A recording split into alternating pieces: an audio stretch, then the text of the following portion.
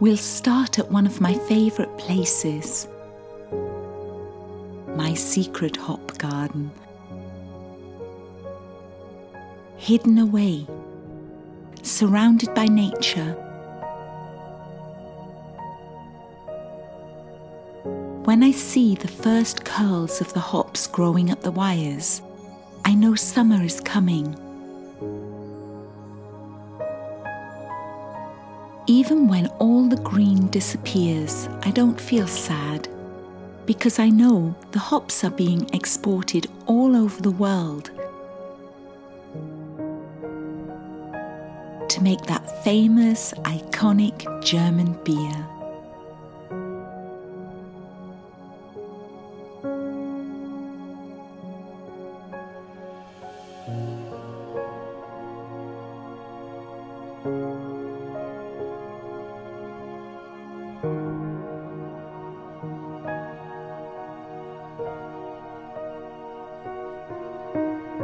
Let's leave this beautiful hop garden.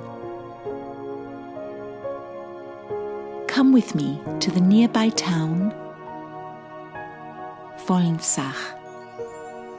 Look at these buildings, but that's not all they have. In this small town, in the heart of the Hallertau, the biggest, most famous area for growing hops in the world, they have this inspired building, built to house the German Hops Museum, das Deutsche Hopfenmuseum.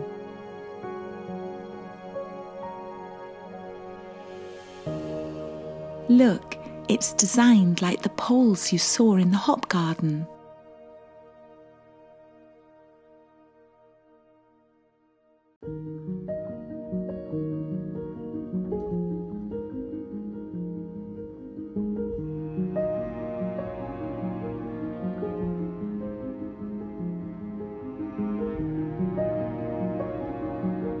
We can go inside a hop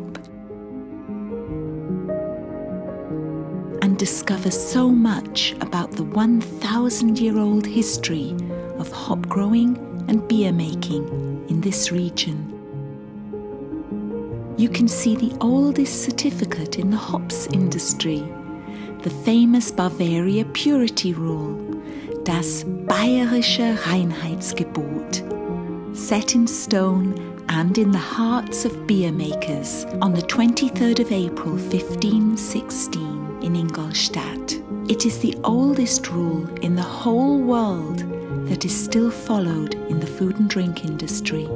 I'll read it to you in German and then tell you what it means. Ganz besonders wollen wir, dass forthin allenthalben in unseren Städten und Märkten und auf dem Lande zu keinem Bier mehr Stücke als allein Gersten, Hopfen und Wasser verwendet und gebraucht werden sollen. The language is a bit more modern than in 1516, but probably my accent will make it sound completely authentic. It means that from now on, in towns and markets and in the countryside, we don't want anything else added to the beer, only barley, hops and water. You can see how the hops were gathered in earlier times and how the most expensive farming equipment machine of all time, the hop picking machine, was invented, and see one of the famous food wagons for the hop pickers.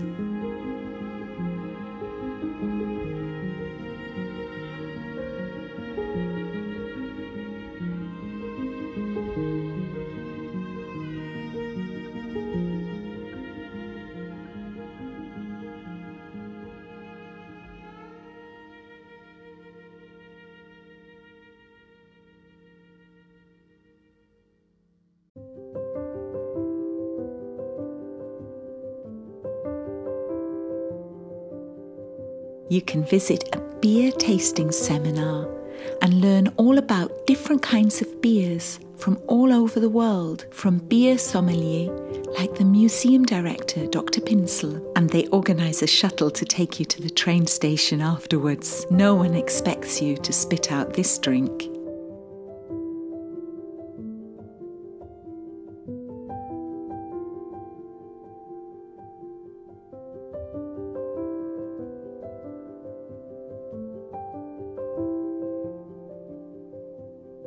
They also have concerts here. I perform here myself about once a year in their concert room, which is also an art gallery.